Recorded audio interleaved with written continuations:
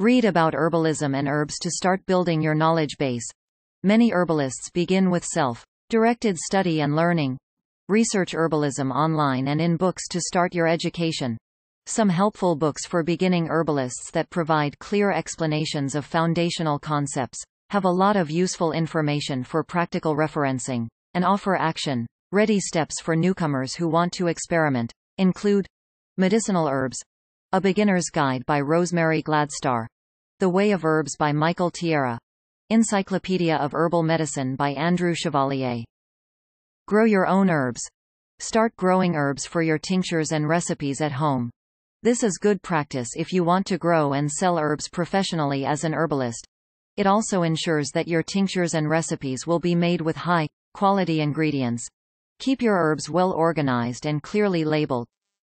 Some of the most common herbal supplements include echinacea, evening primrose, ginkgo biloba, ginseng, and St.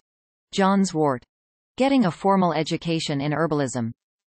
Attend herbal school online or in person to further your education. There are many herbal schools to choose. Different curriculums and emphases, from scientific, evidence-based to the more folk traditional. Some are online programs, and others are on-site with physical classrooms and classmates. Research different schools and programs and choose one that fits best with your needs and interests. Attend herbal conferences to ask fellow conference-goers about their experiences and what programs and courses they've liked or disliked. Visit https://www.americanherbalistsguild.com for a helpful though not exhaustive list of good herbal schools. Choose a program with 600+ hours of study. If you want to be a non-clinical career herbalist, opt for a 1-2-year program with a minimum of 700 hours.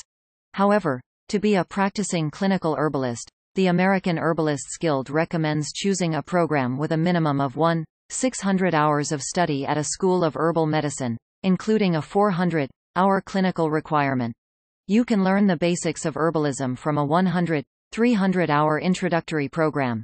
Be aware that there is no certifying agency or licensing board for herbalists in the United States. Launching your herbalist career. Choose your specialties or services, depending on interest and demand.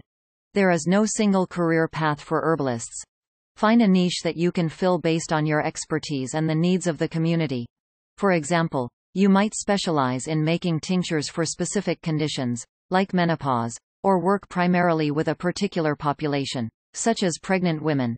Possible livelihoods for herbalists include naturopathic physician or practitioner of traditional Chinese medicine, clinical herbalism, in a private or integrated practice, making herbal products.